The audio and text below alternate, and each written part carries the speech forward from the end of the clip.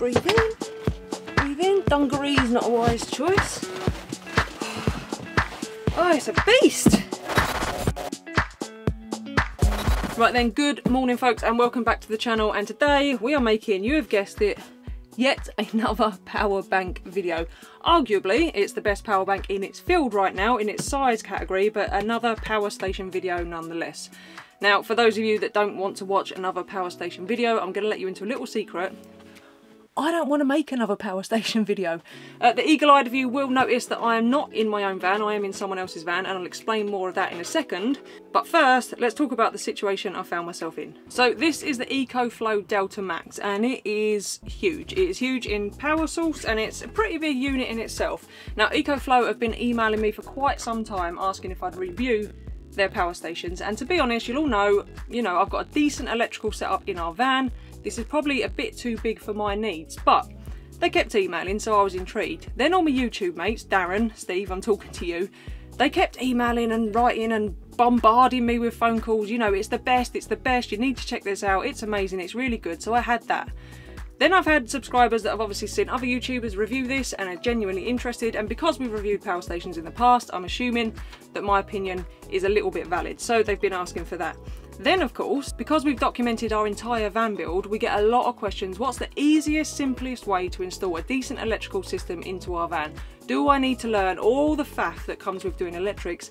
And then finally, my friend Matt, whose van this is, was trying to upgrade his current motorhome. Now this is a factory bought motorhome, so it's very, very nice, very, very comfortable, but let's be honest, the electrical system that they put in these vans is, I don't want to swear, but it's not the best. So they're generally designed to sit on campsites plugged in. So all those things are caved. In the end, I was like, do you know what? I need to test it out. So I got back in touch with EcoFlow and said, yep, please do send me one. I'd love to check it out. I'd love to review it. But I want to give it to my friend Matt so that he can upgrade his electrical system. And Matt's a busy guy, newborn baby, job, he's got a lot on. Learning and trying to fiddle with electrics in an existing system, it's just a pain in the arse. So we gave this bad boy a go. This is the EcoFlow Delta Max. It's the second biggest one in the range. We're going to go through all the technical specs in a minute, but what I want to discuss fundamentally, can this power an entire van? Is this an alternative solution to add in your own electrical system? And can it upgrade an existing camper van to take it off grid? So we'll do the technical specifications first for all you tech geeks, and then we'll discuss my opinion and what I think you can and maybe cannot use it for. So the first thing you notice about this unit, apart from it is a little bit heavy, it is expandable. So this is something that not many, if any, of the other brands are doing. So here you've got two plug-in ports and you can add extra batteries. So this one on its own has a 2000 watt hour, 2016 watt hour to be precise, which is approximately 166 amp hour capacity. So that's big in itself, but you can also expand on that and add new batteries to it. So that's one thing that I think is really cool about this if you're looking for a full system. I'm going to be like Arnie before I finish this review.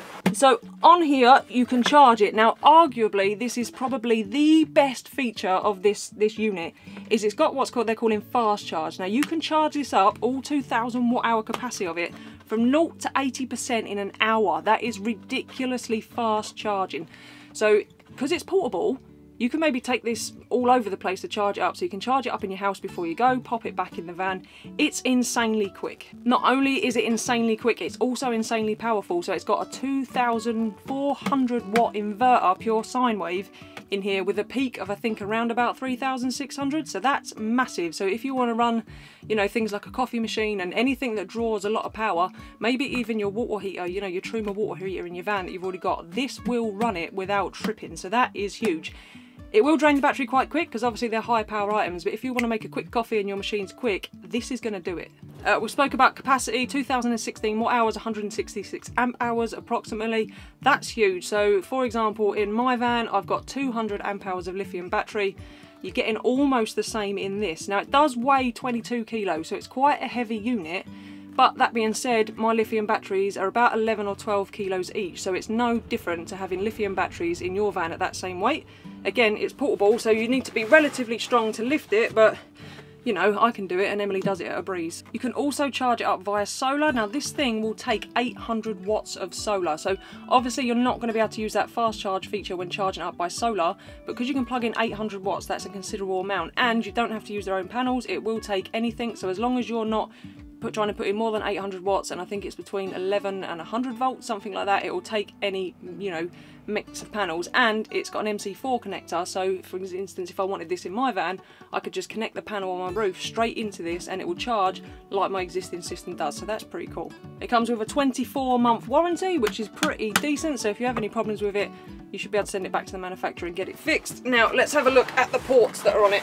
So here we've got 4 USB-A ports, which is your normal USB. 1 or 2 of those are fast charge as well, so if you want to charge your phone up really quickly, that will do that. You've got 2 USB-C ports. Now here's one for creators in particular, or anyone that's working on the road. These will output 100 watts, which means I could plug my laptop directly into this through USB-C, and instead of having to run it through an inverter either in the van or through the inbuilt inverter in this, I haven't then losing power from the conversion, where it's converting 240 down to 12 and then outputting again at like 19 volts, I think the laptop is. So yeah, that USB-C, I've not seen that yet on any other design, so I really like that feature. If we turn it on, you've got all your usual, your state of charge, what's coming in. So if you've got it plugged into solar, you can see how many watts are coming in. Again, how many watts are going out. So when you plug in items, you know, like your coffee machine, you can see roughly how much power you need to run that appliance, and then how long you'll be able to run that appliance for, and then your percentage of what's left in this. So pretty good. On the back here, you've got 4 240 volt sockets, so that's for anything that you want to run through the inverter, so things like hair straighteners, hair dryer, again, coffee machine, blender, all those kinds of things that you can't really run on 12 volt, or you can't find decent 12 volt alternatives for, they're going to run straight off the inverter on this. And like I say, with that 2400 watt inverter, you're pretty much going to be able to power most things. And then you've got your usual old-fashioned 12 volt cigarette lighter type in there, so anything that's still got that fitting on the end, you can run through there. So it pretty much covers all bases, so anything that you want to run, be it 12 volt lights all the way up to a water heater, diesel heater, fridge, it's going to run all of those things. Now, like any battery system, it is going to run out quickly if you start trying to run maybe a 12 volt compressor fridge or your water heater. And like any battery system, it's not just about the size, although size I've been told is quite important. Size isn't always the main thing, it's how quickly and how efficiently you can replenish the power you're taking out. So the fact that you can have up to 800 watt solar on this, it's got those MC4 connectors.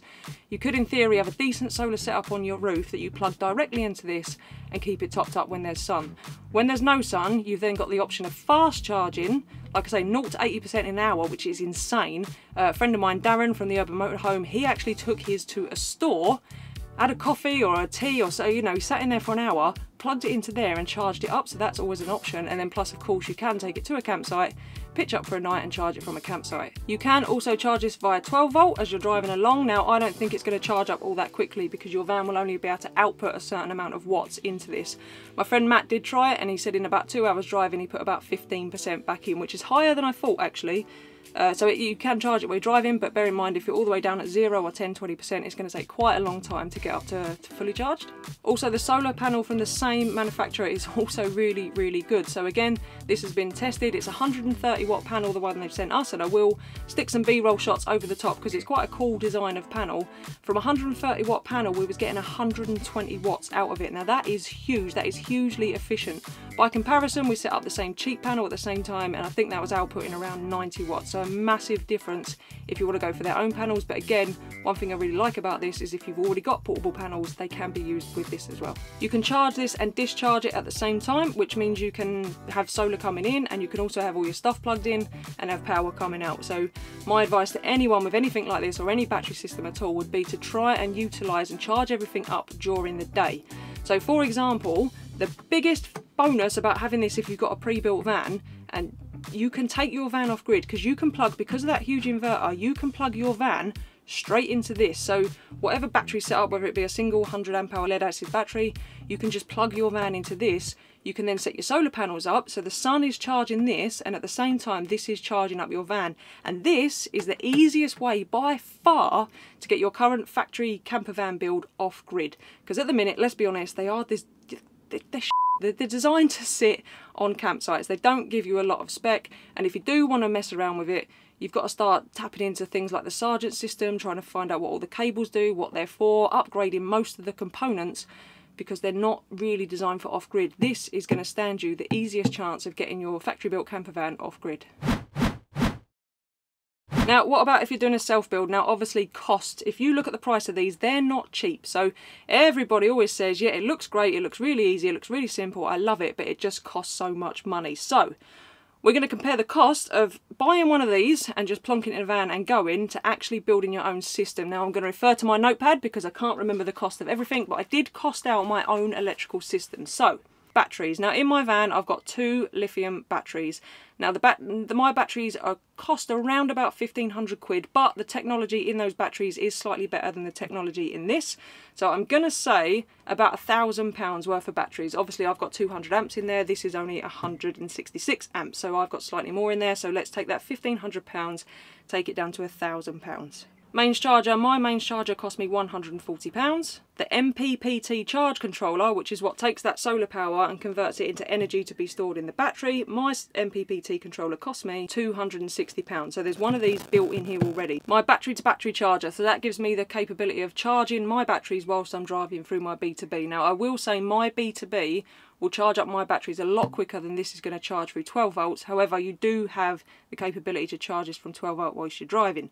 So my B2B was about £190. In fact, it was £240, but I've knocked it down to £190 because of that loss of energy. An inverter. Now, I don't have an inverter of this size in my van. I've only got a small inverter, so I had a quick look online, and the cheapest inverter of a similar sort of size, pure sine wave, is around about £300, £500 for a decent ones, but we'll say 300 quid for the calculations. Cables, fuses, etc., all your consumables that you need to fit an electrical setup in. So you will need wires to wire your batteries together, you'll need wires to run to the MPPT, to every single charger, to the fuse box, to all the different switches, to all the different appliances.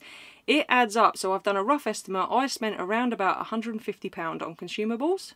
And then there's obviously tools. Now, most people who haven't fitted an electrical system don't have the tools for that. So I costed out, I spent about roughly £100 on various different bits and pieces of tools that I needed to be able to fit the system in my van at the time. So all that added together is £2,140. Now this is £2,000 retail. So you're looking at around about the same price, if not cheaper, to buy this than it is to install your own. Now, I haven't taken into consideration at all in that calculation time and labour. Now let me tell you that installing your own electrical system into a camper van, if you've never done it before, is ridiculously time consuming. I would hazard a guess that I spent months, maybe an hour or 2 hours every night for a good few months before even attempting to fit mine in there. Then there's, like I say, the time of actually doing it, the faff of crawling through the cupboards. Then the upgrades and changing things as I've gone along. If you've seen recent videos, you'll see I rewired my whole system and it was a faff. So if you're not comfortable learning that or doing that, this is definitely the easiest way. Maybe not the best way, and I'll get to that in a minute, but by far the easiest way, and probably cost the same, maybe cheaper than doing it yourself. I've not included solar on my calculations purely because everyone's different about the amount of solar they're going to have. So we've got 300 watts on our roof. You will want, I would say, a decent amount of solar if you're going to be using this regularly and you're a high power usage. But again, that's subject to everyone's different needs. So one panel might be enough for you if you're just making, I don't know, the odd coffee every day, not really running a big fridge, etc, etc. So that'll be down to your individual needs. Now let's get back to maybe not the best way. Now, I'm very grateful that I learnt my own electrics. However, I can appreciate that not everybody wants to do that. My biggest concern with this as a complete alternative, and it always has been, I've said it in every power station review video, is in my system, if something breaks, I can just take out that one component, order a new one, replace it. So I might not have any solar for a week or two, but I will have mains charging.